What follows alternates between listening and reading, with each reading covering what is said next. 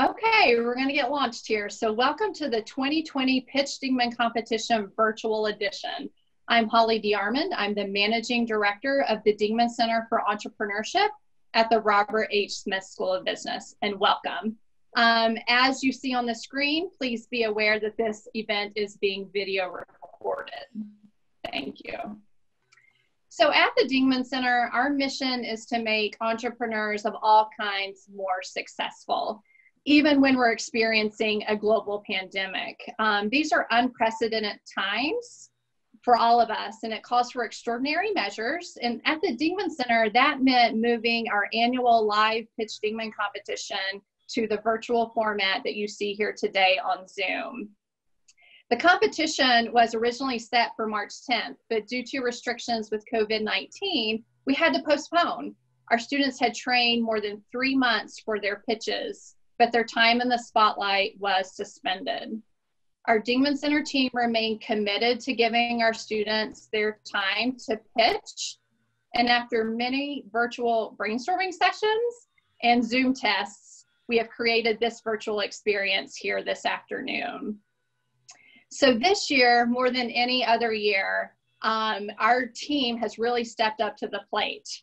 The student journey and this competition would not be possible without the talented Dingman Center team. And Pitch Dingman is led by Sarah Harold, Lottie Byram, and Megan McPherson. You'll see them throughout this production. So thank you, team, for all your hard work.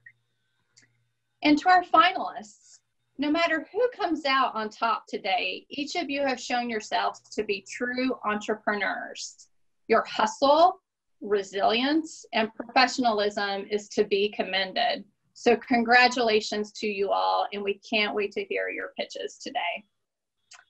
And thank you to everyone who logged on today. I know we have students, alumni, colleagues, members of our Dingman Center Angels, members of our board of advisors, our mentor network. We have a lot of our community logged on to watch our students today, so thank you. But as you can see, we do have a very special guest with us online. Interim Dean of Maryland Smith, Ritu Agarwal, has joined us. Dean Agarwal is the Robert H. Smith Dean's Chair of Information Systems, and she's the founding director of the School Center for Health Information and Decision Systems. So now I would like to welcome Dean Ritu Agarwal to the screen to provide some brief remarks. Thank you, Holly. Good evening, welcome. It's wonderful to see everybody, albeit in a small little thumbnail on my screen, but hi everyone, it's great to be here and I'm so delighted to join you for this special edition of the annual Pitch Dingman competition. As Holly said, we are sorry we had to reschedule the planned event in March, but these are indeed unprecedented and extraordinary times. I will say that as the Dean of the Robert H. Smith School of Business, I am so proud and pleased of the way our community has come together to respond to this crisis. And even in the midst of this crisis, we remain at the forefront of innovation. And tonight's competition is an example of how we pulled together and we've said, nothing will stop us from fulfilling our mission and remaining connected with our friends and partners and our stakeholder network.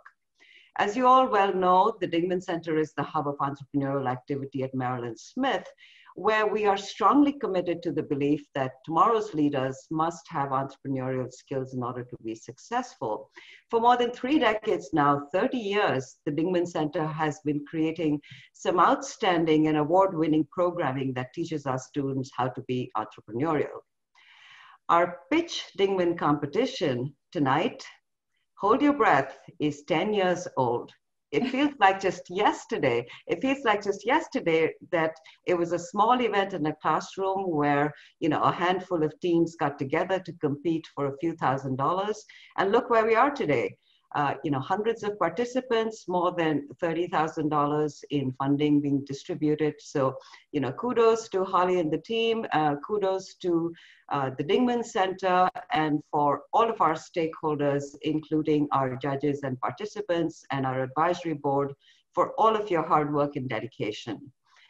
I would not be doing my job as Dean of the Smith School if I did not say a few words about the Smith School. I want to remind everybody that we take immense pride in being a world-class institution, and we provide a transformational experience to our students. And I will share with you tonight what I think are the three key ingredients of our very, very secret sauce. Not so secret anymore because it's being shared with, let's see, 290 participants is what we have on the screen right now.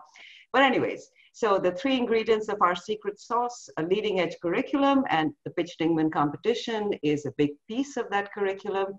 Outstanding faculty, many of whom are here tonight, who are world-renowned thought leaders in their discipline, and a very special student experience. We call it the Smith Experience, you know, which brings together a variety of co-curricular activities combined with that leading edge curriculum to truly provide a robust and rich learning environment to our students. So I want to stop here because I know you didn't come here to listen to me, and I want to turn it over to Holly. I want to say good luck to all the 5 finalists pitching tonight, and to, of course, all of the aspiring entrepreneurs in the audience. Break a leg, as the saying goes, and go Terps. Thank you, Holly. Yes, thank you, Dean. Yeah, go Terps. But thank you so much for joining us. I would also now like to extend my appreciation to our Pitch Dingman competition partners who have stuck by us as we determine how to move forward this year. David and Robin Quattrone have supported our competition for many years, and they provide the funding for the grand prize given out here tonight.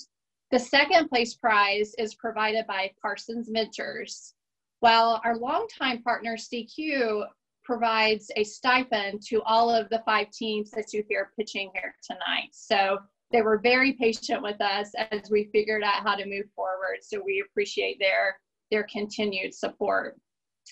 But to give you a little background on this competition, it begins in the fall semester with our Dingman team scouring the campus to find qualified student entrepreneurs to apply for the competition. After the applications are in, we actually use alumni from across the nation who log onto a platform and help us score all the submissions.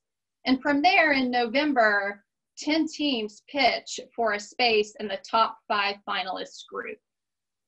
So from December until now, these 5 finalist teams have attended venture acceleration workshops, and they've also had a coach who's been offering guidance along the way.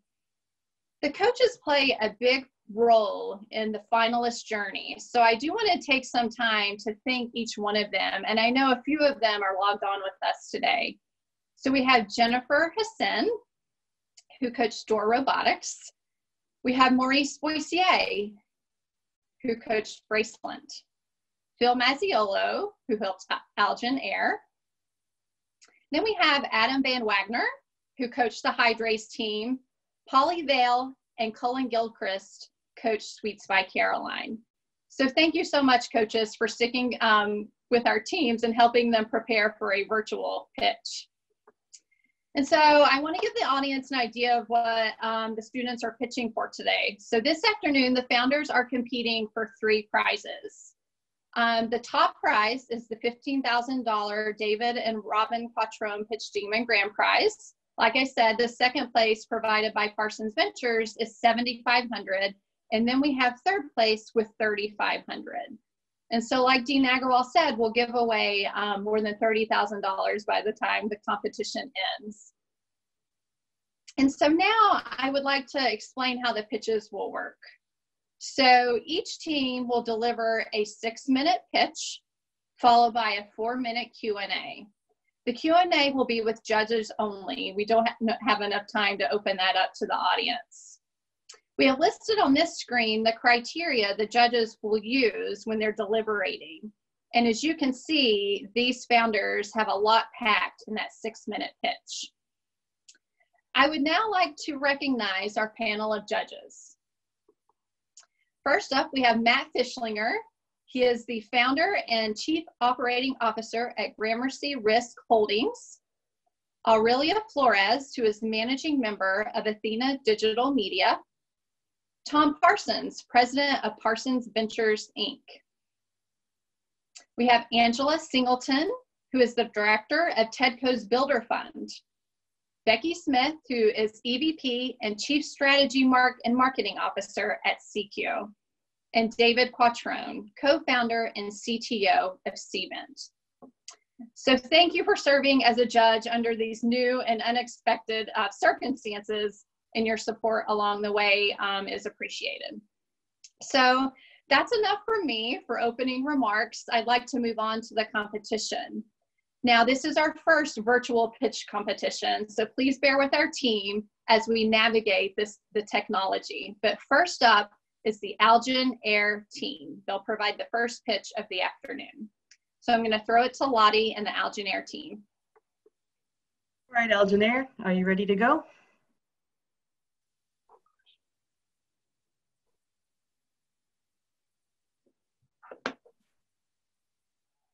You can go ahead and start your screen share now. Okay, here we go. I think we're all set here.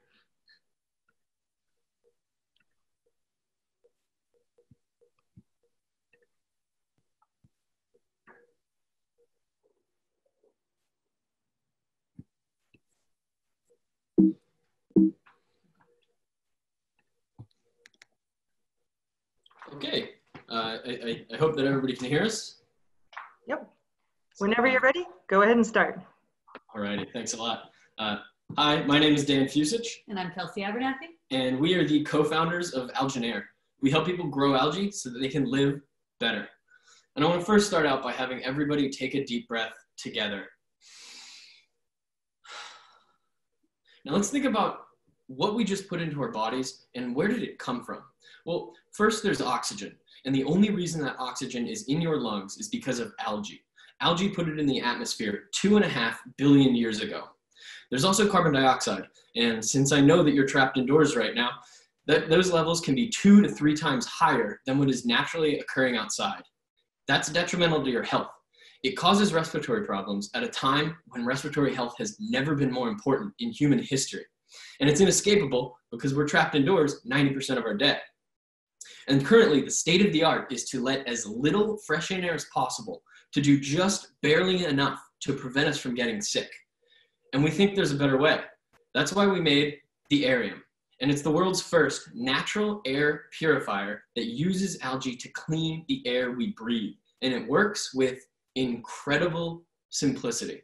We take carbon dioxide, rich air from inside of this room, we pump it into the Arium, and once inside, it meets millions and millions of algae cells. And those algae cells, they only have 2 jobs. Number 1, they suck up carbon dioxide.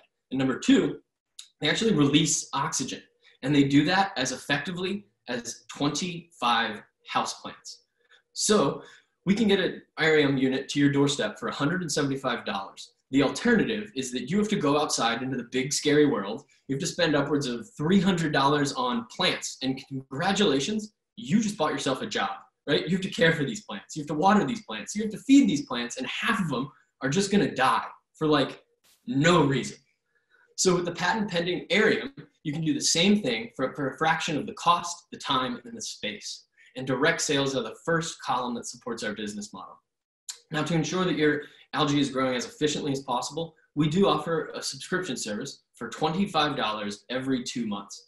And what you get at your doorstep is fresh algae. You can even change the color if you'd like, proprietary food for that algae, and replacement filters. It takes just 5 minutes to recycle your algae, and after that, you can sit back and enjoy fresh, clean air for another 2 months. Now, future iterations of the Arium will have integrated sensors and IoT capabilities. So we can get push notifications directly to our customers' phones with the exact date and time that they can change their algae. It's a feature we're excited to roll out across the country because quite literally, we have shipped Arium units from coast to coast, and they are cleaning customers' air as we speak. But that's just the beginning. As a molecular biologist, I've seen how algae can fundamentally transform this planet. And at Algin Air, we're excited for it to improve our future because you can use an Arium not only to clean just one room, but an entire floor. And we can make living, breathing buildings. The Arium is part of the $4.7 billion smart air purifier market. An emerging segment of this market space is natural air purifiers, which sits at the intersection of HEPA filters and indoor gardening. We believe we can capture $100 million of this market space as we lead the way in developing algal purification technologies. Since this is a relatively new space, we went through the NSF I-Core Customer Discovery Program to identify our 2 target customers. The first are millennials who are purchasing plants to improve their indoor air quality. There's over 5 million new millennial indoor gardeners every year. The second is mothers aged 35 to 45 who consider indoor air quality a top safety concern. There's 21 million mothers in this age bracket in the US alone. And we're attractive to these customers because of our competitive advantages. Traditional air filters can remove dust, mold, bacteria, but they cannot remove carbon dioxide. Meanwhile, plants and other natural air purifiers can remove CO2, but nothing else. The Arium does both. It has an inline filter that's superior to HEPA standards, and it can reduce carbon dioxide and increase oxygen as efficiently as 25 plants. We launched the pre-sales in late fall of 2019 and have shipped Ariums across the country. With improved manufacturing and economies of scale, we can grow this company over 100-fold during the next 5 years from 500 to 50,000 units annually. The team bringing this product to market is Dan and myself. We're both PhD candidates who plan to go full-time when we graduate. Our research focuses on algae. We're huge algae nerds, and we have built this company completely from scratch, doing all of our design and prototyping in-house and raising over $62,000 in non-equity, non-dilutive funding. But we know we have weaknesses, so we've assembled a team of advisors and mentors to guide us along the way. And we've partnered with 2 great Maryland companies, American Bully Manufacturing and Arnold Packaging, to manufacture, assemble, package, and ship our product. We're so thankful to the Dingman Center for all their help. And if we're able to access these funds, we can move Algineer forward in 3 strategic ways. First, with our current customer acquisition costs, we can turn $8,000 in marketing into $45,000 in revenue. Next, with $5,000, we can upgrade our electronics to a custom printed circuit board. This will not only reduce our cost of goods by $10 per unit, but it will enable us to build a better product faster. And finally, we're incredibly excited to announce that we've partnered with The Hotel at the University of Maryland to pilot test Arium units. This is a great opportunity to gather real-world data, as hotels consistently have some of the highest CO2 concentrations of any building. Algae is going to change the future. It'll be integrated into architecture as well as fixtures in our home and office space. The patent-pending Arium is the first step so that we can help people grow algae and live better. Thank you. Thanks, Algineer. Nicely done. So now we'll move on to the Q&A portion, which Megan will monitor.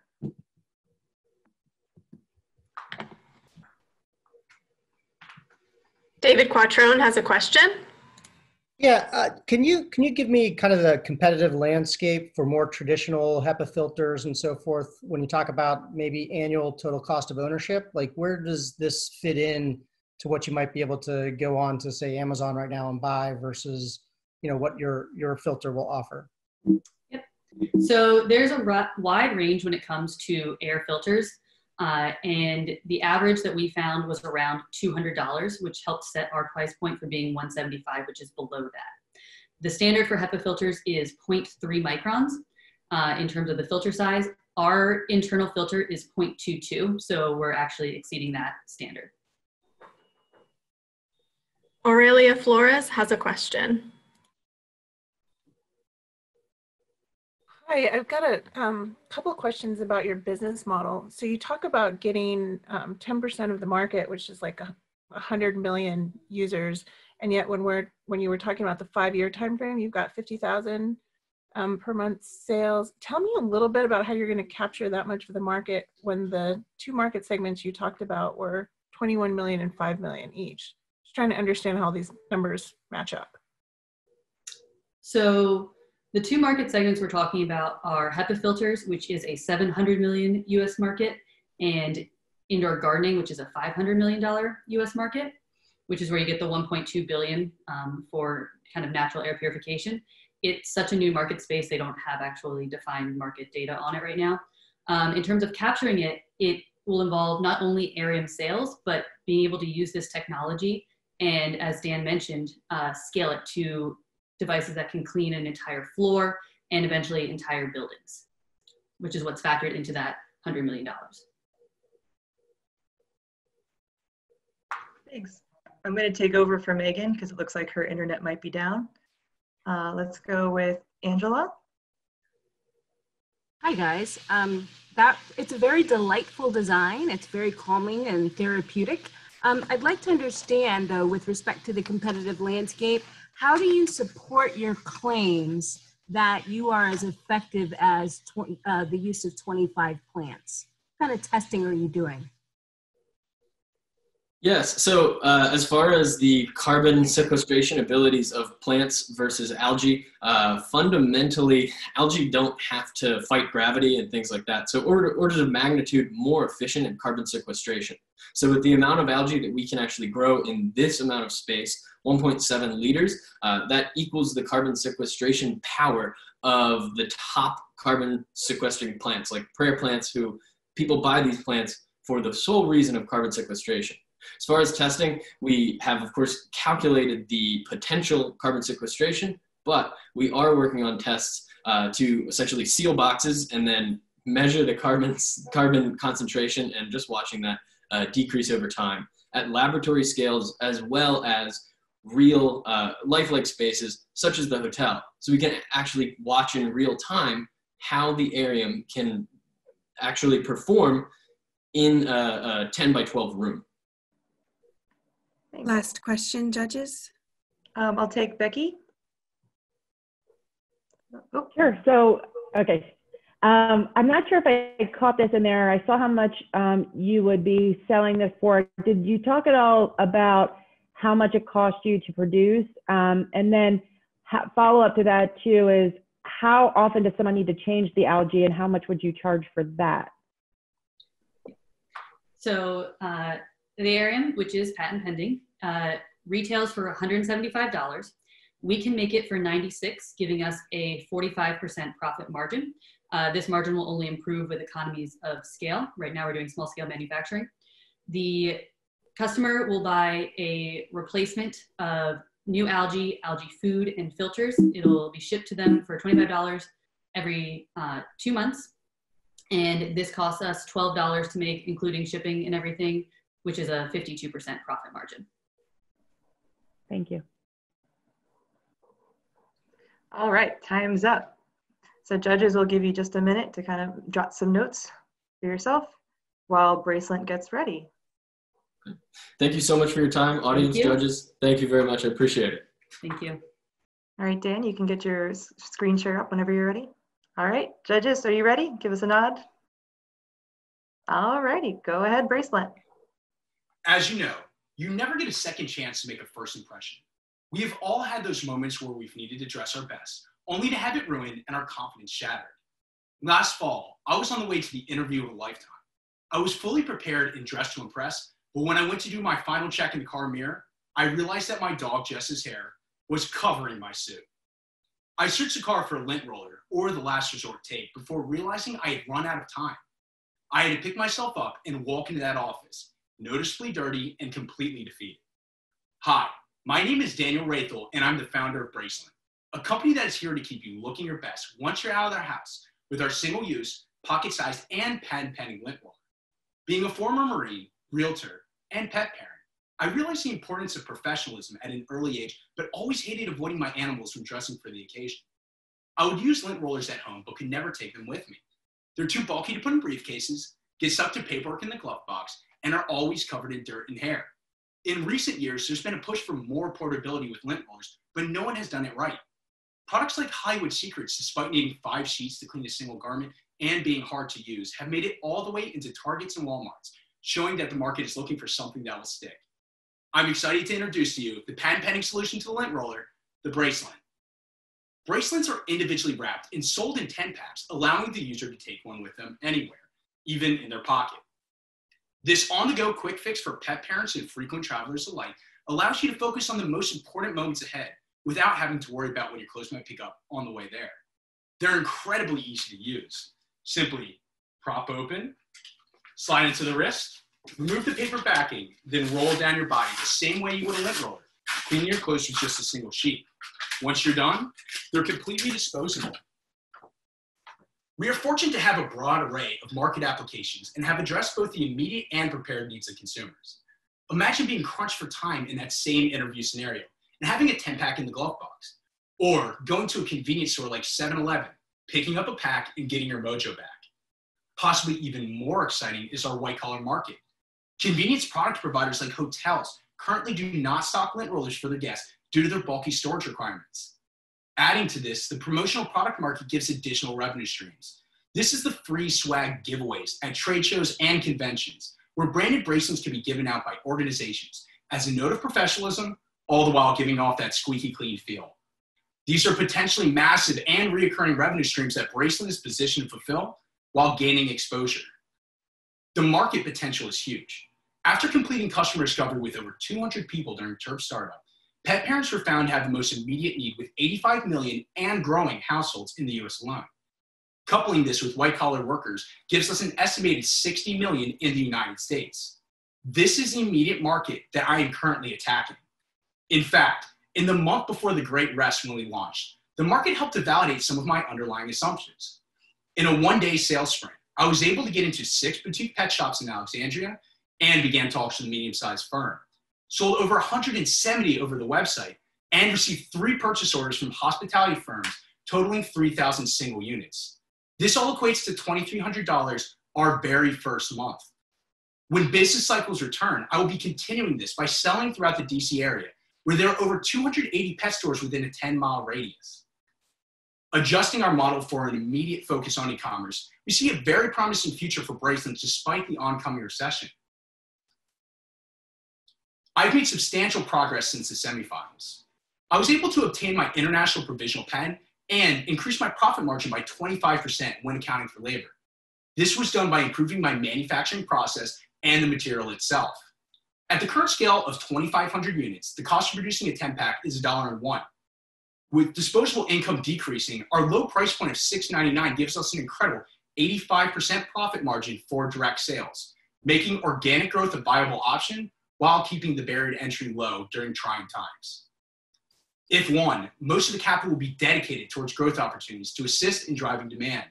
I have fully bootstrapped and soloed this company so far with the help and guidance of the Dingman Center.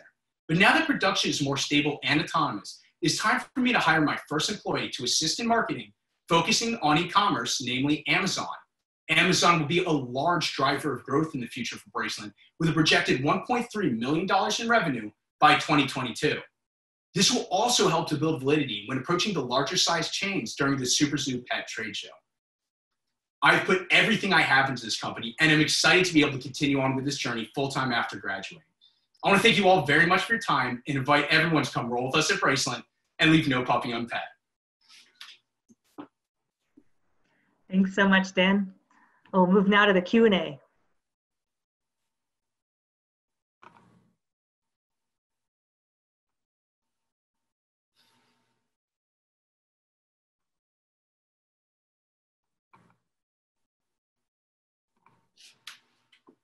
Angela Singleton has a question. So Dan, I get it, you know, so I totally do this type of individual packaging with my lens wipes for my glasses. So I can see how I'd want to do it with my apparel as well. What I'm curious about is that you said it's patent pending, and I think I heard you say that you've secured some international patents. What's claimable at this point? What is the strength? What are the strength of the claims that you have? You know, what's the outlook for securing those claims? Yes, absolutely. So at this time, I did go for my US non-provisional at first, and then to extend my provisional time, I went for my international provisional patent as well.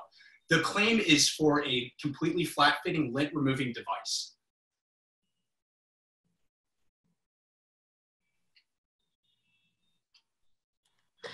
David Quattrone has a question. Yeah, I guess it's on the competition. You know, as a pet owner and someone that would use a tool like this, I did see that in your competitive slide, you did have, I think it was more of a fashion design type of a handheld swipe tool. Is that the competition versus the old bulky ones? I'm just trying to understand again, what options are there for a more portable solution today out there in the market? Yes, absolutely. So of course you do always have your travel size lint rollers, which you're able to go ahead and throw in. But the problem is for traveling salesmen, I used to be a real estate agent. have to go from place to place and refresh ourselves from time to time. I love taking my dogs on a walk. So basically what I needed was a completely portable version that would be able to fit in the pocket. And there's nothing remotely close on the market. The closest thing is a smaller container that's branches out, but it's still around 3 centimeters in diameter. And it takes a lot of sheets to use. See, the problem with the portable versions, they have a much smaller diameter. So you need to use multiple sheets instead of the one large one. So you end up going through a massive amount before you actually get the job done. Becky Smith has a question. Sure. So how long, I imagine with the price point of, I think you said $6.99, you've either got to sell to a lot of people or the same people and over. How long does one of these last, would you say, on average? How often are consumers replenishing? So right now, unfortunately, we've only launched for 1 single month, so I don't have a lot of data point on other consumers. But for people like myself who constantly run into this situation, I'm using one maybe about, I would say on a bi-weekly basis. I'm using probably around 2 a week because that's when I'm dressing up, I'm running out of the house, and I'm actually going to take care of things in a professional nature. Aurelia Flores has a question. Talk me through again your product rollout. Yes. So you talked about Amazon and hotels and so forth, and where are you going to focus first, and what, just tell me what the trajectory is there. Absolutely. So before COVID happened, I was going towards businesses. I wanted to go ahead and build my validity by selling to as many places as I could, locking down boutiques, slowly making my way into chain stores along with hotels, other places that I could have larger amounts to. But unfortunately, with the crisis that's happening right now, I'm going ahead and going full force on my e-commerce to be able to build the validity back out to reach those larger chains. I'm sorry, I think you might be muted. Judges? Who? I believe Matt Fischlinger has a question.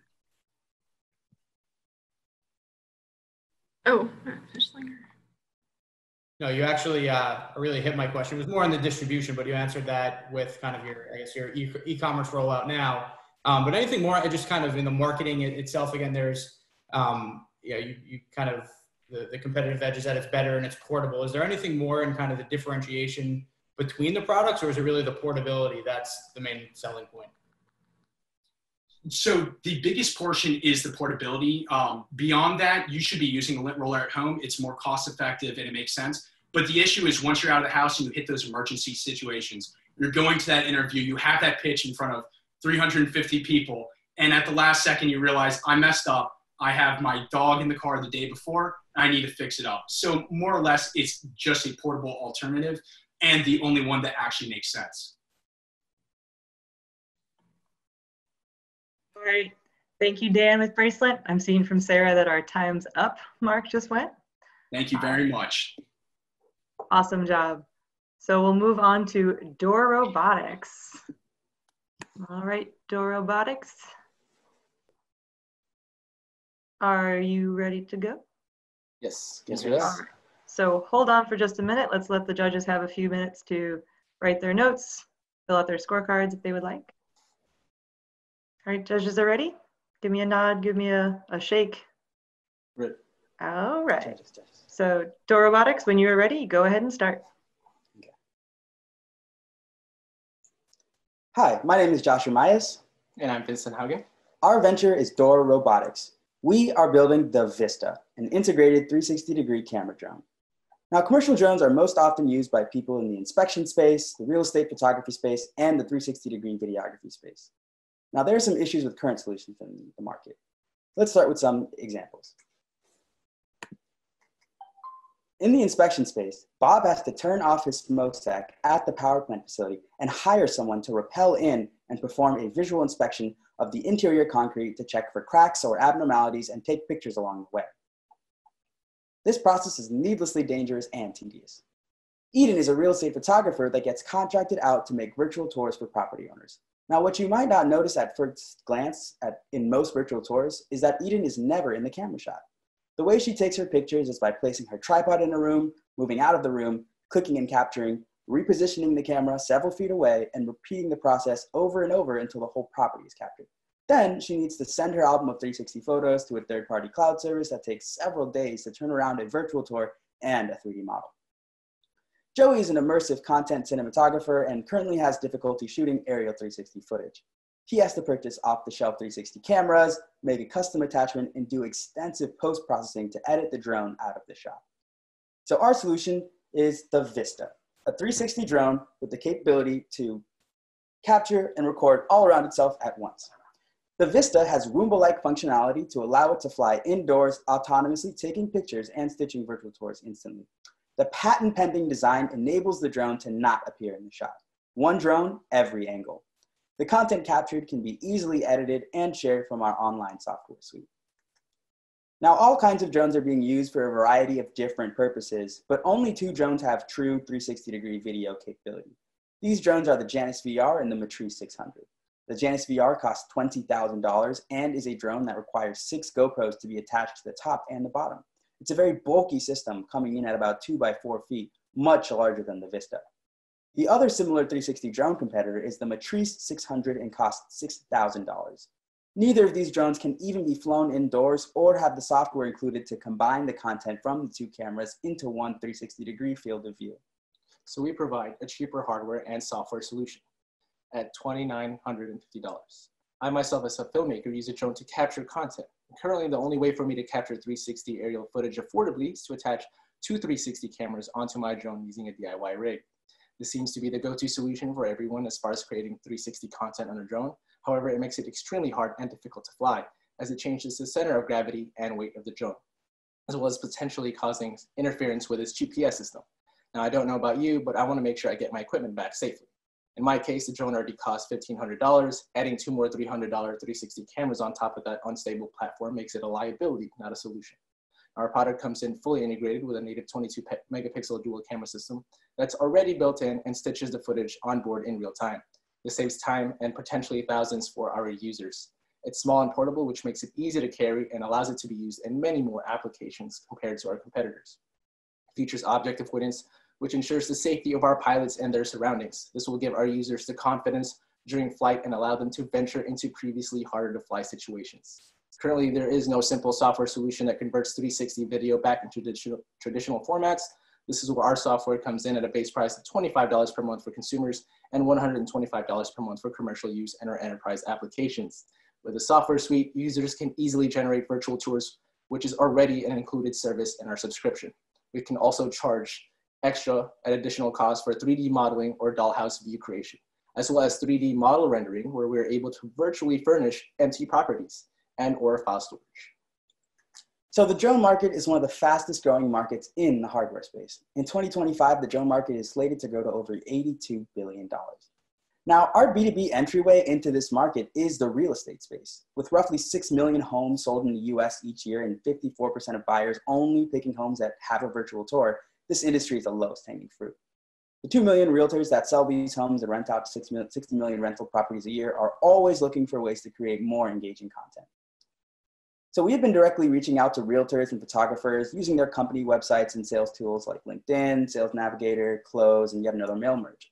We've identified roughly 40,000 people to reach out to directly in the next 2 months online. Now, we have a plan to launch on Kickstarter by August 2020 with a goal of engaging our customers and closing $200,000 in agreement to support our Kickstarter before we even launch with signed backer agreements. After beginning our sales outreach in March, we have already been able to sign 42 back agreements for $65,000 in pre-sales, with the majority of those customers in the real estate photography space. In 2019, we also raised $50,000 from an angel investor who was a UMD alumni, and recently raised another $15,000 from the same investor and raised $10K internally from our team. We have filed a prototype, we have 5 working prototypes, and filed a provisional patent.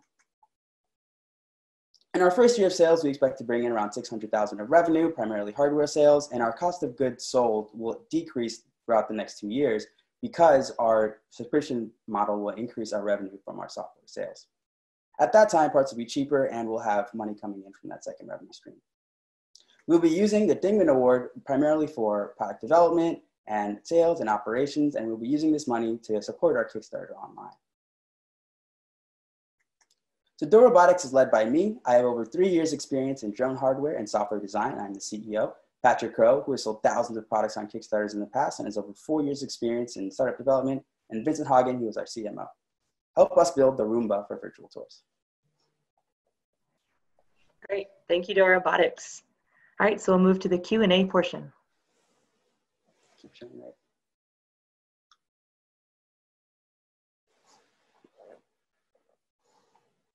Tom Parsons has a question. Hey guys, the drone, is it only showing 360 underneath the drone, or is it above the drone and below the drone? So it's a 360 camera built in, so you can see above, beneath, to the right, to the left, in front, and behind all at once. Great. David Quattrone has a question. Can you talk about, in terms of the manufacturing side of things, can you talk a little more about who you're partnering with and how you're going to look to achieve more volume and scale here? Sure. So we're right now working with 2 partners. One of them is called Harbor Designs. They're based in Baltimore. They do product development, design, electronics manufacturing. We've actually worked with them for our previous prototypes, and they've already gotten us really good deals and are willing to work with us down the road. We're also working with a sourcing partner that has connections in China and overseas to cheaper and better connections.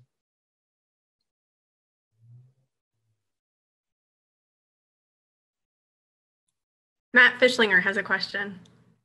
The the main selling point, you mentioned the kind of ability to in real time do the stitching of the 360 video.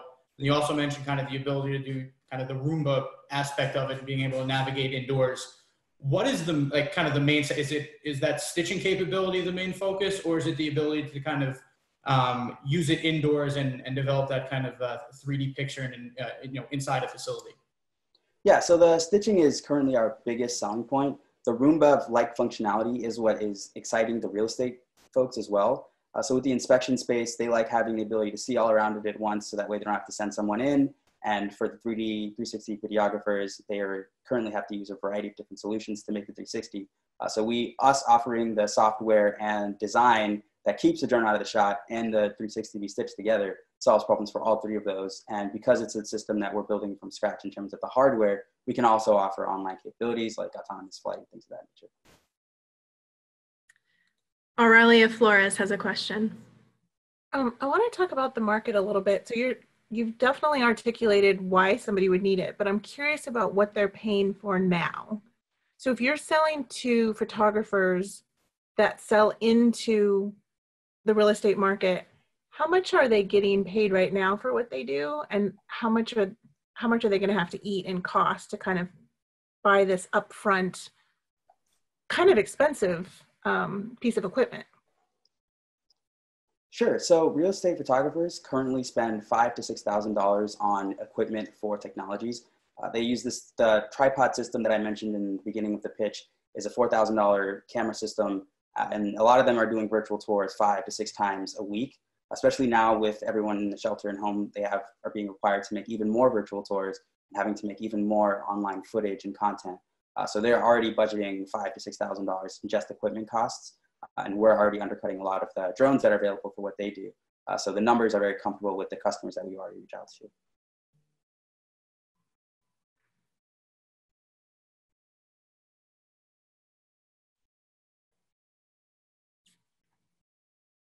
Tom Parsons has a question.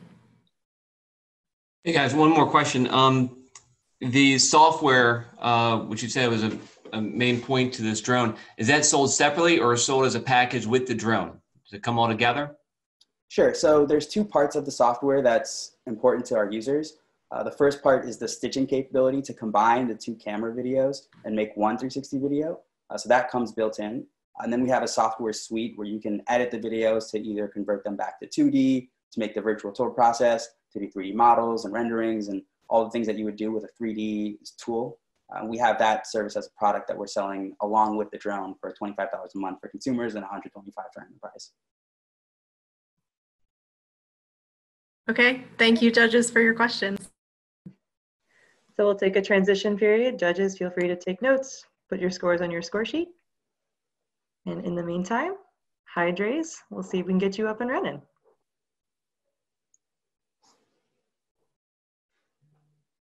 Thank you, Door Robotics. Thank you. Thank you. All righty. Charles, if you're ready, you can go ahead and get started. Just one moment.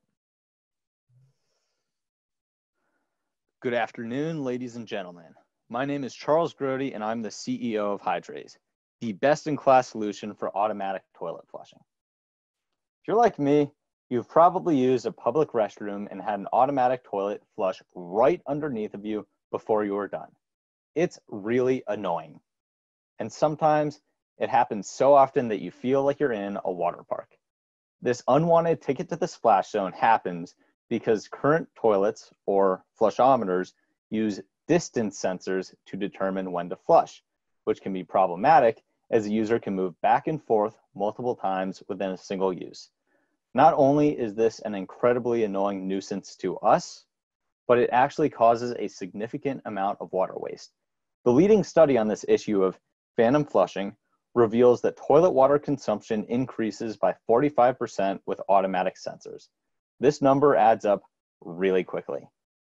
At the University of Maryland, with around 200 buildings, we're looking at about 20 million gallons of water wasted every year. That is the equivalent of $500,000 or 50 students' tuitions literally flushed down the toilet. To solve this problem, we talked to almost every facility manager on campus and some local business owners and learned that if we wanted to save water, we would need to do it by offering a solution that kept toilets cleaner than the existing sensors and offered a 1-year return on investment. And that's exactly what we do with our first patent pending idea, a method of automatic flushing based on the activity of the stall latch. If every time the stall latch unlocked, that told the toilet to flush, only flush once, as necessary as the user is leaving, guaranteeing the same level of cleanliness without a single wasted flush. But we didn't stop there. With our second patent pending idea, we network all latch and flushometer devices to our Smart Flush platform to provide facilities managers with real-time information and allow them to implement functionality remotely, dramatically improving the performance of every stall. This is usually the part where somebody likes to ask us, why not just switch back to the manually flushing options? Yes, that would solve the problem of phantom flushing. However, facilities managers have told us that the reason they spend hundreds of dollars per toilet on automatic sensors is to guarantee the sanitation of a flush after every use. Our competitors, Sloan, Zurn, and Hydrotech, can do that, but the problem is they all use the same faulty distance sensing technology, which causes phantom flushes. With our solution, there is no compromise between cleanliness and conservation. Facilities managers have told us that they want a 1-year return on investment. So we give it to them by pricing our units at $150 with a small $25 annual subscription fee for the Smart Flush platform. Who exactly do we solve this problem for? There are 27 million flushometers in the US. Through first and second-hand research, we've divided our customers into 3 segments based on size, lead time, and cost to acquire, as you can see here. We've signed up at least 1 customer from each of these segments for beta tests, which will yield $4,000 in pre-sales. We have already laid the groundwork for turning this plan into a reality. We started here at the University of Maryland, establishing proof of concept through an initial pilot test in the Clarice Performing Arts Center. From there, we began expanding to local businesses and already have 2 commercial beta customer signups. Our next step will be to leverage our advisors' connections in facility management in California to expand to the West Coast, where water prices are 3 times higher and the need for our product is the greatest. Finally, we will target large corporations to help eliminate the $6 billion of phantom flush water waste every year. This plan means that we are on target to break even by next year and start turning large profits thereafter. And we have put together the perfect team to execute this mission. We have 4 UMD students with business and engineering backgrounds in one of the university's most recognized business honors programs, Quest. With this team, we have made a name for ourselves. We filed 2 utility patent applications, and we conducted a pilot test to validate that this was a huge opportunity. We finished our final prototype last January and immediately found 5 beta sites for testing. We are ready to roll out 50 beta devices to these locations by June. Field testing is the last step before we are ready to hit $100,000 in revenue by the end of the year. Last year, we won the Do Good Challenge for $5,000, and look at everything that followed. Imagine what we can do with 15,000. 8,000 would go towards manufacturing our products. The next 4,000 would go towards marketing and outreach, attending trade shows to meet with facilities managers and to sell to them directly. And the remaining 3,000 would be used to continue patent processing to ensure that we have strong utility patents to protect our inventions. Hydrays is not a toilet company. We are drivers of water conservation with a focus on protecting the Earth's most precious resource, and in doing so, we do our part in the battle against climate change. Thank you, Hydrays. Oh. You can see a video demonstration if you go to our website, and with that, I'd like to open up the floor to questions. Thanks, Hydrays. All right, Becky Smith has a question. Sure. So I saw, and as a marketer, I appreciated you put in some information about cost per lead, and you did mention going to trade shows. What are some of the other ways that you plan to market this to folks in a way that they would understand kind of what you're selling? So for each of our customer segments, this is a little more detailed slide. We have marketing strategies for each of them. For small businesses like local restaurants, we're going to focus on using highly targeted Facebook ads as well as cold emails and cold calls. We'll use some of those same strategies for medium-sized businesses, but also the real value that we found from interacting with our customers is it within face-to-face interactions. And usually those come from trade shows, but also warm leads. And those are our primary marketing strategies to get a hold of these people. Once we get in touch with them, they see our product, we show them the savings, we'll offer them a free demo so they can see the functionality, prove to them the savings. From there, it's an easy purchase. Great, thank you. David Quattrone has a question. I guess one of the questions is, you've got, you're adding a mechanism that's going to be opening and closing and is going to be, touched by the consumer and the situation. Have you had any kind of beta feedback on the stability or the long-term maintenance? How often do you get into a situation where the mechanism or the sensor goes down versus, the existing model that's more hands-off, so to speak? So as far as durability of the unit itself, I've worked with faculty within the mechanical engineering department to select a plastic material that's really tough and impact resistant, the same kind they use for DeWalt power tools. For software connectivity, all of the devices will communicate to each other through Bluetooth. So even if Wi-Fi goes down, there's an electrical outage, they'll be running on batteries using Bluetooth, they will still communicate. Even if for some reason that were to go down, which it wouldn't, but if it did, all the flushometers will still have a distance sensor inside so they can continue to operate as they do now. Matt Fischlinger has a question. Yeah, just can you explain a little bit more about how you guys are currently manufacturing it, and then as you scale, some of where the break points are in cost as you need to make more of them? Yep. Right now, we are manufacturing everything by hand.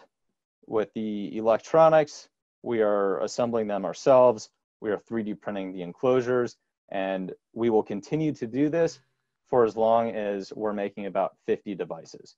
We've also already begun communication with multiple manufacturers for both electronics and enclosures. We've received some initial samples for electronics assembly from a company called Circuit Hub located in Oregon. And then we've also worked with faculty at the University of Maryland to select some options for injection molding the latch enclosures. So once we get past the 50 mark, that's when we're going to switch towards having these third parties do the manufacturing for us. We will still continue to assemble the products in-house, either with a team or hiring some people. But once we get to the 10,000 mark, that's when we're going to have everything manufactured through with professional manufacturers. Last question, judges.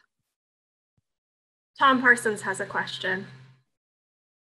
Hey, Charles, you said that you had the maintenance managers you talked to wanted a 1-year payoff. How did you come up and calculate that 1-year payoff with the $150 and $25 annual subscription?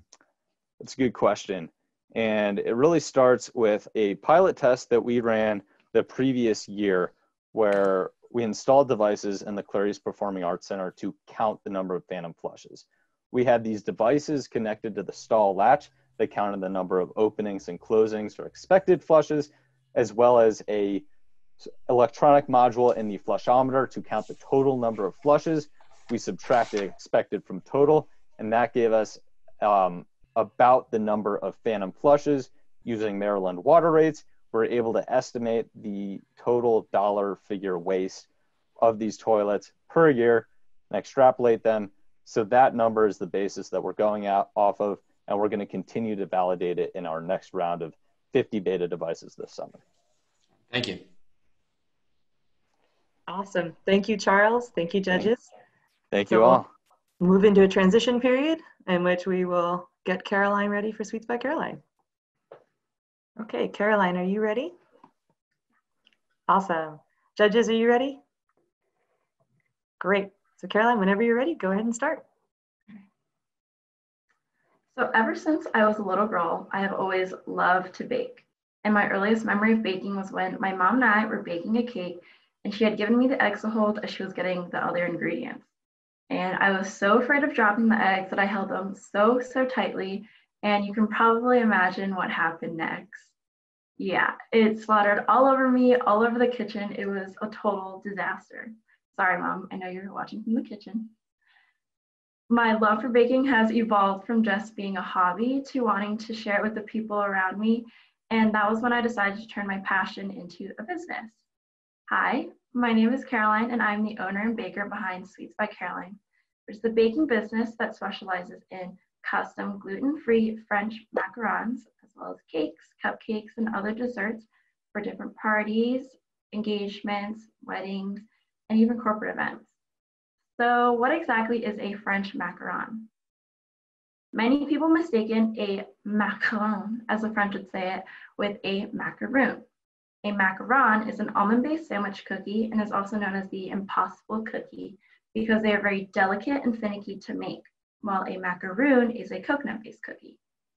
A lot of people have told me that they've attempted to make a macaron and have failed so many times because they're so temperamental, and even just an extra gram of sugar can ruin an entire batch. And this is why I've taken the time to perfect my recipe to produce a delicious, crispy and chewy cookie. So not only are they delicious, but they're also high in demand. About an estimated of 32 million Americans have food allergies, and 1% of the US population suffers from celiac disease. So as people are trying to hop on the trend of being more health conscious and looking for more convenient and healthy options, places like privately owned coffee shops, wedding and event planners, and corporations are looking for ways to get on this trend and provide healthy and bite-sized treats for their customers, their clients, and for the employees to fuel them throughout the day. There's a really big need for this as businesses tend to outsource for baked goods.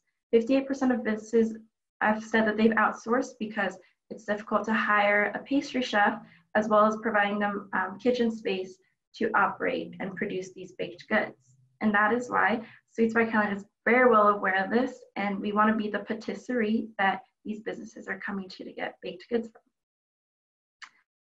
So here are some photos of our current customers at their event and even at home during quarantine.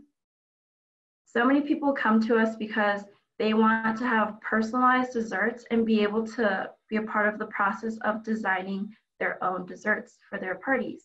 And especially at a time like this, quarantine and for parties at home. We don't just do a basic vanilla or chocolate. We offer unique flavors like Fruity Pebbles and s'mores, and provide different packaging options that are great for parties and wedding events and even corporate events.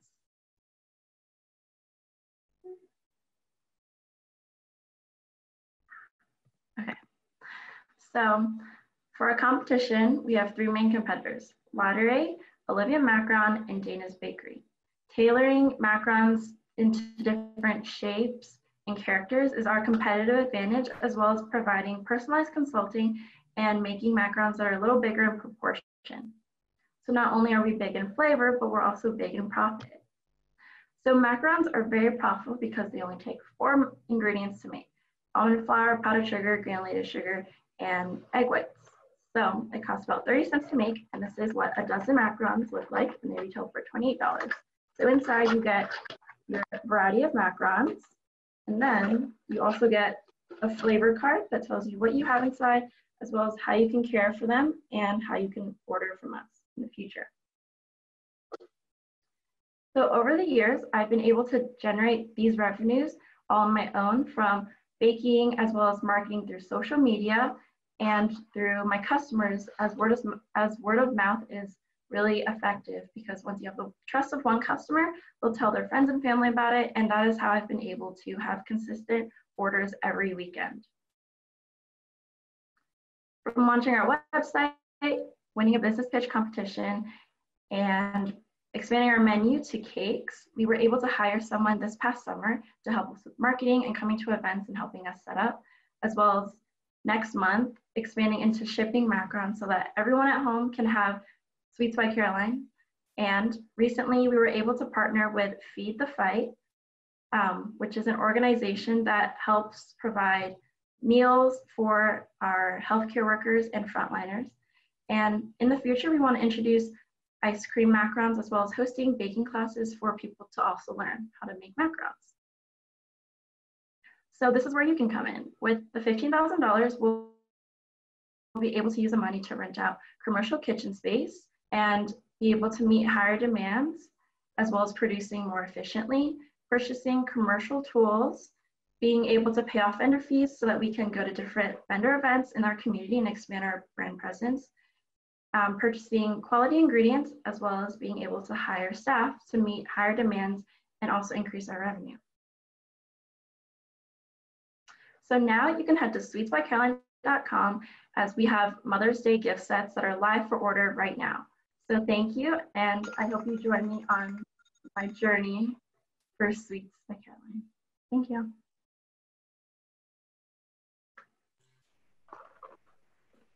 Thanks, Caroline. We'll now accept questions from the judges.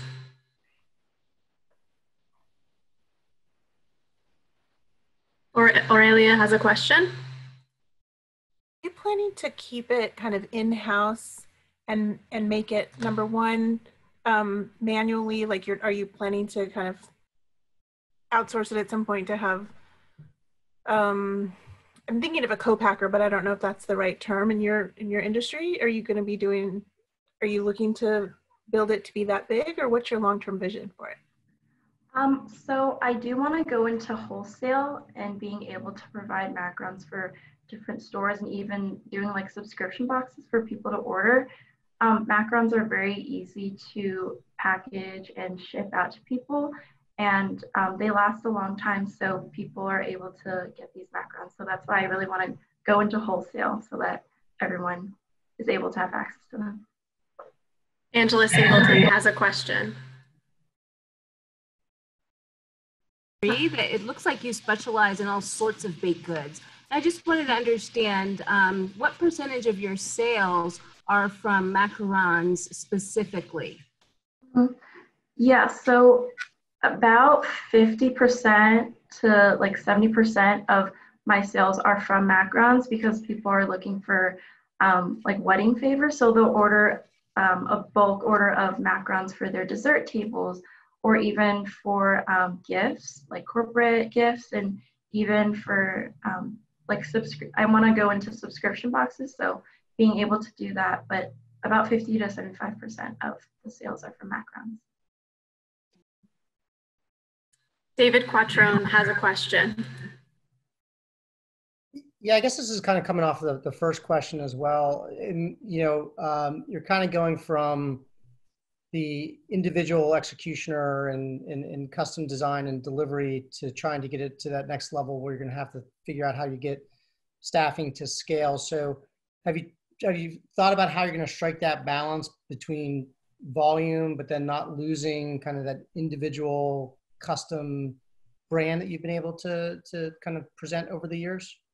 Yeah, so instead of doing like regular circular macarons and even like doing like the different shapes, we've also tried doing like macarons like this where you can have kind of like your logo sprayed on it, which is a lot easier than having to do like the different characters. So like a Dingman kind of like logo that can be used and being presented to a bunch of people and being able to ship that other than specializing in little character ones. So. Tom Parsons has a question. Hey, Caroline, going on the same theme as increasing business and increasing volume, you wanted to use some of the money for the commercial kitchen and commercial tools. Is there a balance or a certain target you have to meet of sales to be able to make it efficient to do that? Mm-hmm. So if we're able to get at least 100 macarons, so something like that through like a wedding, being able, like people ordering from their weddings, we'll be able to make back profit from over 100 macarons. So that would be like the cap. Any other questions from the judges? We have 1 minute left.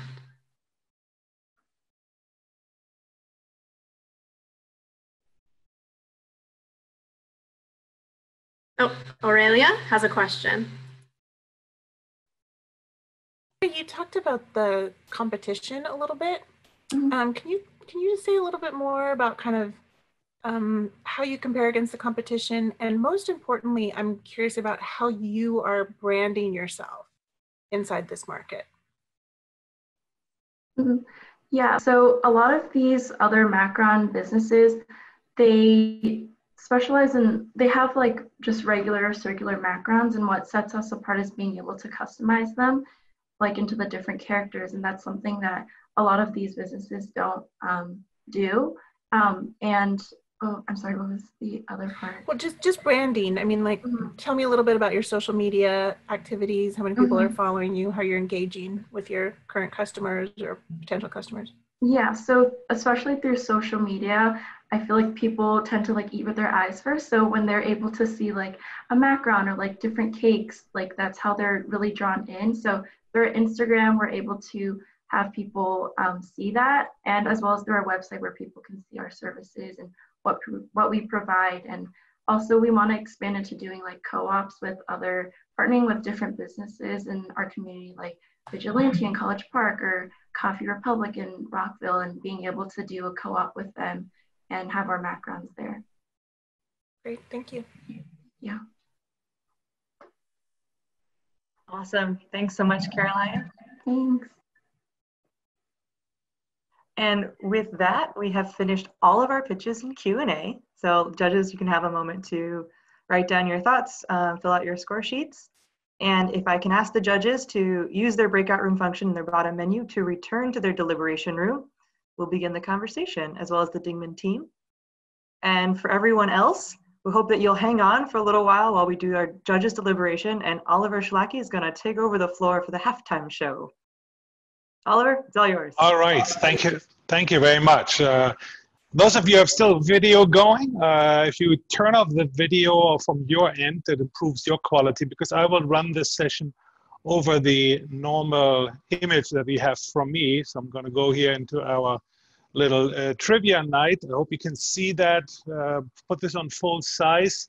What you need for the trivia night is your cell phone close by, because we are going to have a small giveaway here during the trivia night. So if you want to play and want to stick around for that, here are the rules of the trivia night. We're going to have 2 rounds of questions, and every time you can answer a question, it will give you a part of a phone number. I have 2 phones here with me that are right here, and these phones are up for grabs, so you can win the phones.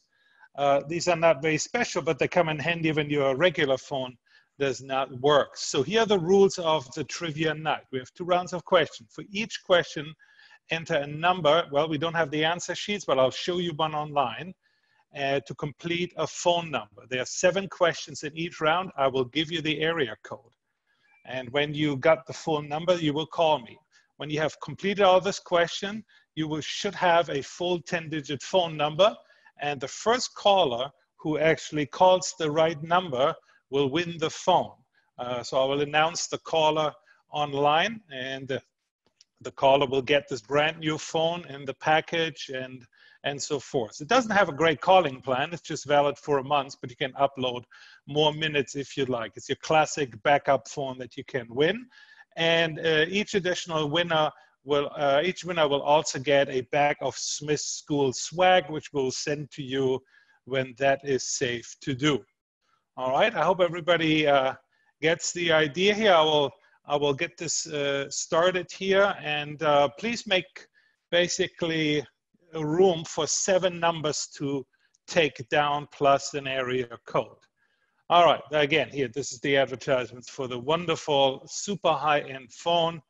If you watched Breaking Bad in your previous life, you know what this is also called. This is a so-called burner phone, but it's only a burner phone if you buy this anonymously. I did not buy this anonymously, so whatever you're doing with that, it will come back to me. So please don't do that. All right, so first round. This is about entrepreneurship language, lingo, and you got to have 7 questions, and we're going to test whether you know your entrepreneurial language. All right, this is how it works. Let's get started with the first number. So please write down your first 3 numbers. I give them to you. This is the area code.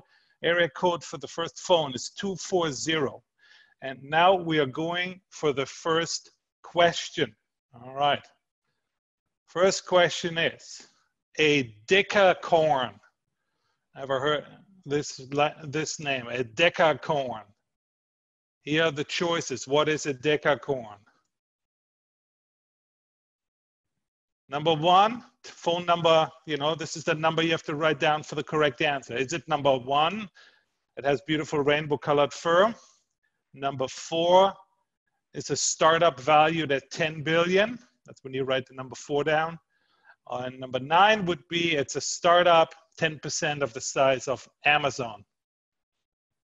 All right. Write down your number, 1, 4, or number 9. All right. Next round. Second number of the phone. Here we go.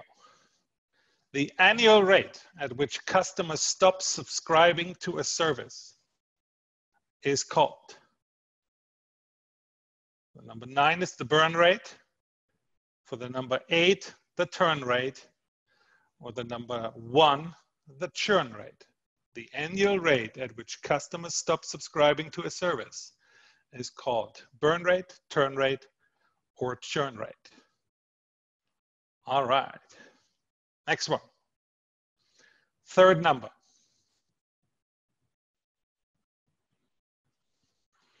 A cottage business is a business that, for the number 4, sells mostly handcrafted items on Etsy.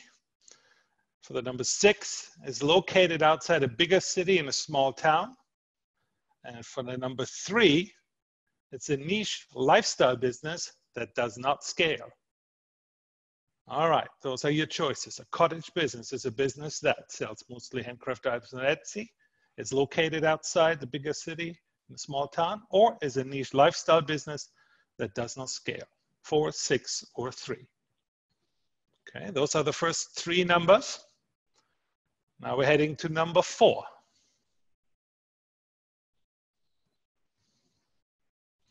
The acronym OPM stands for what?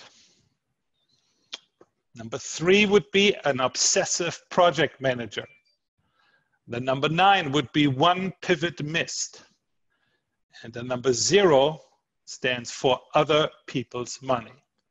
Okay, so for what does the acronym OPM stand? Obsessive Project Manager, One Pivot Missed, and Other People's Money. All right. Number 5. We're getting to number 5. Here we go. A digital nomad is what? A digital nomad. Number 0 would be a person who works only out of Starbucks coffee shops. The number 9 would be a person who travels the world while coding. And number 7 would be a person who only uses free Wi-Fi to go online. So, what is a digital nomad? Person who works out only out of Starbucks coffee shops, person who travels the world while coding, or a person who only uses free Wi-Fi to go online? That should be the 5th digit. 6th digit. Next question.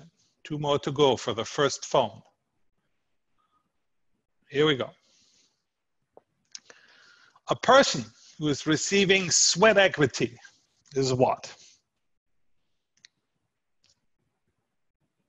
For the number 7, it's a person who gets shares instead of cash for their work, has to wait until the IPO to get paid. That's the number 4. And number 5, must work as hard as the founder to get shares. Those are your choices. A person receiving sweat equity, getting shares instead of cash for their work, has to wait until the IPO to get paid. Oh ho! Somebody called early, but I didn't open up the call yet, so I have to stop this. We have one more question, guys, because he doesn't know the question yet. I'll have to, whoever called, somebody got lucky. Somebody called. So I'll open this one more time. Somebody is trying very hard. Okay. I have one more. One more. And then I open the phone. Last question. Growth hacking. Growth hacking describes what? Growth hacking describes, for the number 1, scaling companies cheaply via social media. Guys, I'm not letting it go yet. One more second. I'll tell you in a second when I open the phones.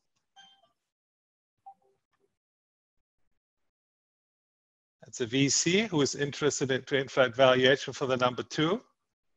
And number 8 would be somebody who is manipulating user numbers by creating fake accounts. All right. Now the phone lines are open. Next person who gets the call. All right, I have a caller. Let me see who that is.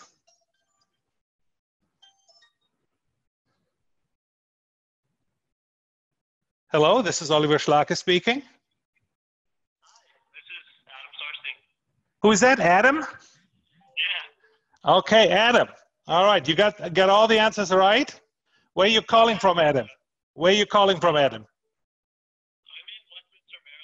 Westminster, Maryland. And what's your relationship to the school? You're a student, and you could use an extra phone for emergencies, I assume. All right, this is a cheap phone, the cheapest I could find. You know, budgets are tight, but it is perfect to have an additional phone that you can put in your backpack or so when you use your precious Android iPhone. So you're the first winner. If you can find me on the chat, I'm not sure if you see on the chat, but you know, you'll probably find my name somewhere and send me an email with your contact information. Then I will send you the phone. Thank you very much and congratulations, Adam. Thank you. All right, good. Hey, this worked. First one. First phone is gone. All right. There's always a second chance. So again, I'll take the phone once we're doing this. So, by the way, for all of you who are who are out there wanted to know the solutions. Here they are for the first round of questions. Startup valued at 10 billion is our decacorn, the churn rate. Niche lifestyle business doesn't scale. It's the cottage business. OPM stands for other people's money. Person who travels the world while coding is our digital nomad. Getting shares instead of cash for their work is sweat equity. And scaling companies cheaply were social media. So that's the phone number. And poor little Adam now has a phone that 550,000 people are going to call. Well, that comes with the price here. All right, we have one more round for everyone. So let's give it another shot here. Now we're talking about numbers. Entrepreneurship is all about numbers, and hopefully you are good with your numbers. And I'm going to turn off his phone because so many people love to call Adam now. All right. Again, same area code. Hopefully everybody's ready for the area code. 240 is the area code for the second phone. All right, here we go. First number to go. Oh, sorry. All right, this is about venture capital. How much of all venture capital in the United States goes to female entrepreneurs? Here are your choices. 2.8% for the number 4, 29.2% for the number 5, or 47.8% for the number 9. All right, how much of all venture capital in the United States goes to female entrepreneurs? All right, your first digit. Let's go second digit. Okay, next question. All right, something on the house. The Dingman Center was founded by Rudolph Lamone. In what year? Here are your choices for the second digit. For the number 1 in 1986, for the number 2 in 1992, and for the number 4 in 2001. Those are your choices. When did Rudy found the Dingman Center? Of course, in collaboration with Michael Dingman, 1986, 1992, or 2001. That's for your second digit. All right, for the third digit, let's see what we got here. More numbers. Of all startups backed by venture capital, this many fail on average. And you may have different studies there, but I got my numbers from my study, so take a wild guess. Of all startups backed by venture capital, this many fail on average. 15% for the number 2, 75% for the number 3, and 97 for the number 6. Of all startups backed by venture capital, this many fail on average. 15, 75, or 97. Right, fourth digit coming up. The IPO, the Google IPO share price was $85 in 2004. It would be valued in November 2019, just to have a high enough number. After that, we all know what happened, right? But in November 2019, for about, right, $2,600 for the number 6, $15,000 for the number 8. And the third option, there is no option. This is my personal answer, and there's no number to it. None of those. I just hate myself for not buying them when I could. So you have two choices. The number 6 is for $2,600, and the number 8 is for $15,000. And that's the number after stock splits on Alphabet, farm out, and so forth. So which one is it? The number 6 for $2,600 or the number 8 for $15,000? All right. Moving on. Digit number 5 is coming up.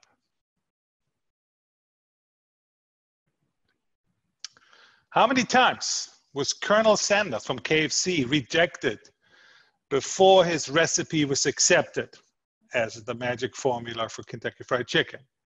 All right, how many times was he rejected? Here we go, these are your options. For number 8, 57 times. For the number 3, 1,009 times. And for the number 4, 243 times. These are your choices. How many times was he rejected? 57 times, 1,009 times, 243 times. All right. Digit number 6 is coming up. All right, a little bit of math. If you ask the sharks on Shark Tank to pay $120,000 for a 20% stake in your startup, how much is your company worth? At least, how much do you believe it is worth? Here are your options. For the number 2, $600,000. For the number 7, $4.8 million. Or for the number 4, $1.2 million. These are your options. If you ask the sharks to pay $120,000 for a 20% stake, how much do you think or hope your company is going to be worth? 600,000, 4.8, 1.2 million. All right, now we're getting to the last. I'm not taking calls, just wait for the screen after this question. Last question. Studies show that a 55-year-old, male or female, is to build a fill in the gap, to build a successful startup than a 35-year-old. All right, just for the balanced demographics in the room. All right, so your choices for the number 7, the 55-year-old is less likely to build a startup than a 35-year-old. Number 2, no, I'm not taking the phone call yet. Somebody's very eager. I'll give it a second. I'll give the signal. As likely for number 2. And number 9, twice as likely. All right. Last choices. Now please call. First one here. All right, I got a call already. So you all guys hear that? I'm going to take the phone call. All right. Come on. Hello, who do I speak with? One more time. I need to put you on speaker here. Again. Nubra? Nura. All right. Hi, Nura. You are the winner of the second phone. Congratulations. Thank you. You obviously got all the answers right, or you got 7 lucky guesses. One of the two. Congratulations. And where are you calling from, Nura? Nura. All right, it's not too far away. And what is your connection to the school? Are you a student? Oh, you're an alumni. Why do you? Well, that's a compliment now because you sound very young. All right. What did you graduate in? All right. Well, congratulations.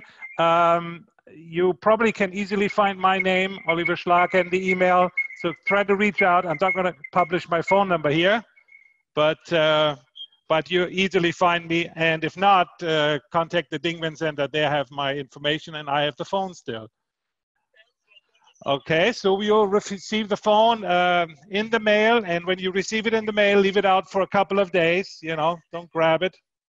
But congratulations. Thank you very much for playing. You too. Bye-bye. All right, so we have a second winner, but it's not all. We have one more thing here. I hope we can do this too. Stick with me, guys. I'm gonna change to our secondary screen. Just one moment. All right. We have a tradition here in the program. And the program is always asking, okay, what does the crowd think? Who is going to be the winner? And so anybody who is still out there, grab your phones or stay online and go to the following website. The website is called menti.com. And then use the code 727590 to type in who should be the winner of the 2020 Pitch Dingman. There's no price connected. This is absolutely for bragging rights.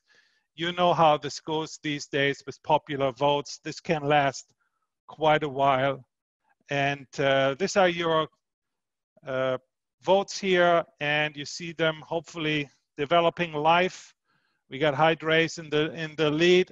Of course, I mean, everybody is so concerned with toilet paper and flushing these days. Seems there's nothing more important than the toilet paper. For those of you who are not already know it, there is enormous amount of toilet paper available at the University of Maryland. Unfortunately, we cannot go there and get it because the supply chains of toilet paper that is used for personal use versus the toilet paper that is commercial toilet paper, those supply chains are so very different.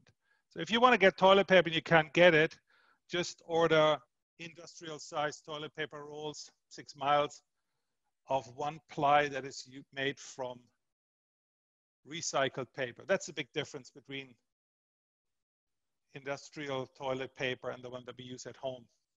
We get the cushy one at home. All right. 176 people have already voted. I'll leave it open a couple more seconds.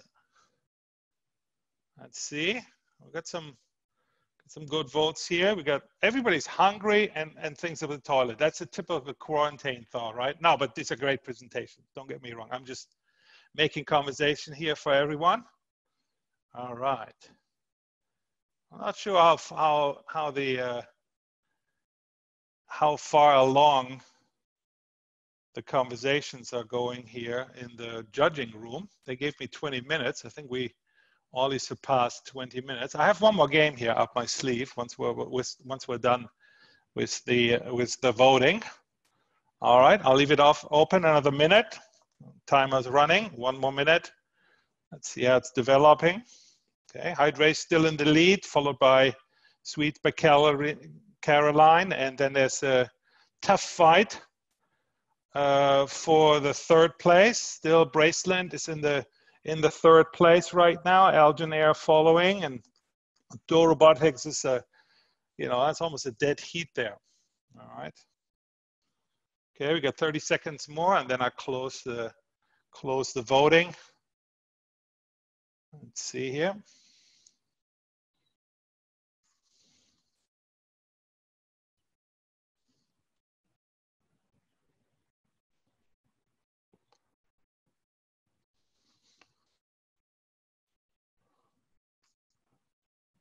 All right, 9, 8, 7, 6, 5, 4, 3, 2, 1.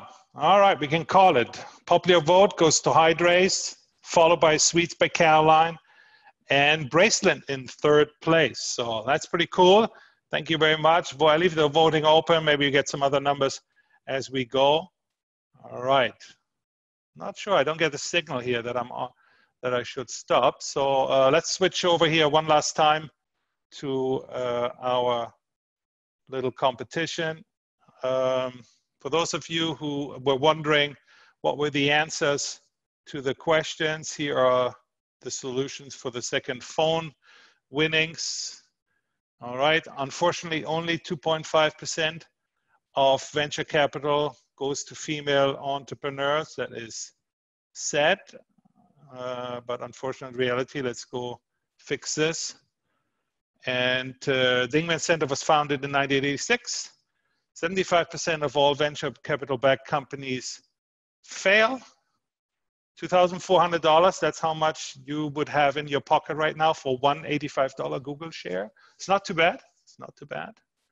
And yeah, Mr. Colonel Sanders, he failed 1,009 times. He was 21 years old when he started. No, I'm joking. He was actually 50s when he started. But he got rejected 1,009 times before somebody accepted his type of recipe in order to create the Kentucky Fried Chicken formula. 600,000 is the value when you pitch it to the sharks, $120,000 for 20%.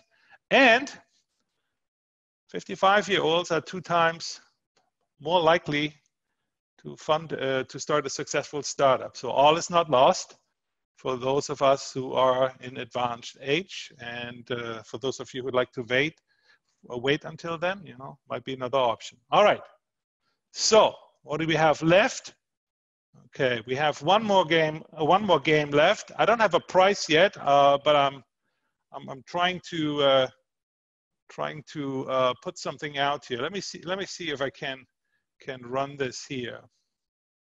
I don't want to give my. Okay, here's what we do. You can. Most people know my email. It's oschlake@umd.edu. oschlake@umd.edu. The first email that I receive with the right answer is going to win the prize. Okay, last game. I don't see anybody coming yet. Okay, this hopefully works. I haven't tested this. The first person who recognizes what is on this picture, it will uncover itself. And the first person who can send an email that I receive here in my oschlake@umd email account will get a prize. I'll find something. I don't know what it is yet, but I'll definitely have a prize. So let's make sure oschlake@umd.edu. Here's the game. All right. Watch. You're back, Oliver, whenever you're ready. I have one more game and then I'm done. Takes only 10 seconds. Okay, watch the screen. Whoop. That should not happen. Oh, come on, I busted it. We have a little bit of a, this is how it should look like. Well, still, maybe you didn't get it. Who is on that screen other than me?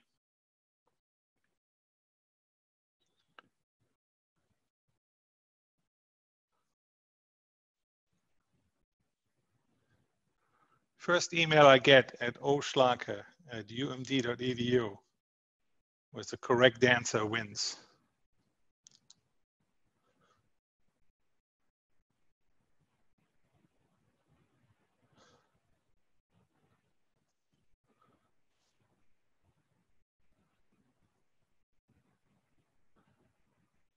All right. By now you should have an idea.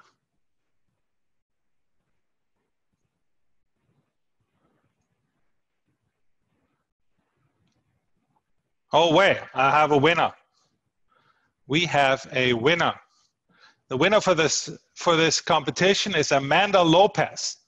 Amanda, you're the first email with the correct answer. This is our new president, Daryl Pines. So all of you who played along, thank you very much. This is the end of my time here for the show. I hope you enjoyed it. And I'm now turning it back over to Megan with the next elements of the program. So thanks for tuning in, guys, and enjoy the rest of the evening. And we're heading out. Thank you very much.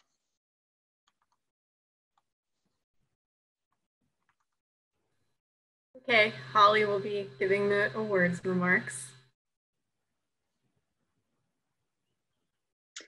Okay, and we're back. Hello, everyone, and thank you, Oliver, for entertaining our guests with trivia while we were deliberating. It was a tough deliberation, so I will start with just saying bravo and congratulations to each team that pitched this afternoon. It was a hard decision, and so I want to congratulate you all. It's no easy feat to turn what would have been a live, pitch event in March a month later into a virtual pitch. So you handled it brilliantly, entrepreneurs. So congratulations. So, but this is a competition, and we do have to select 3 winners. And the judges were impressed with each of the pitches, but I am going to announce the winners, starting with the 3rd place prize. So 3rd place, as you see on your screen here, is again at $3,500. And we have named Door Robotics the 3rd place winner. So congratulations, Josh and Vincent. Nice pitch. Nice work. Bravo. Round of applause. And now for 2nd place, and as you see, this is a $7,500 prize that Parsons Ventures Inc. has provided. And a tough decision, but we have gone with Algin Air on second place. So Dan and Kelsey, again, round of applause. That's probably the worst thing about having this virtually is we can't clap for you, but congratulations. Nice pitch, nice work. Look to see you grow, so use that money wisely. So, but before I announced the grand prize about a week or so ago, and then also we discussed with our judges, the team has elected to award funding to those teams who did not place in the top 3. These awards are going to be known as our PPE, our Pandemic Perseverance and Entrepreneurship Awards. So the 2 teams who did not place 3rd, 2nd, or 1st will get $1,000 each, just because we think all of you have really just stepped up to the plate here. So I've delayed it long enough, and now after careful deliberation, I am pleased to announce that the 2020 Pitch Dingman competition grand prize winner is Hydrays. So congratulations, Charles, on a great pitch, and to the team who I know is logged on here and has been helping you build this startup all along the way. You really convinced the judges that you knew who your market was, you knew the technology, you filed your patents, you did all the right things to take home first place. So congratulations to Hydrays. So again, round of applause. I wish we could do that, but I am going to close us out. So thank you to everyone who joined us. Thank you to the judges. Thank you to the student entrepreneurs who pitched. And as we say these days at the Dingman Center, keep up the hustle from a safe distance. So stay healthy, everyone, and goodbye.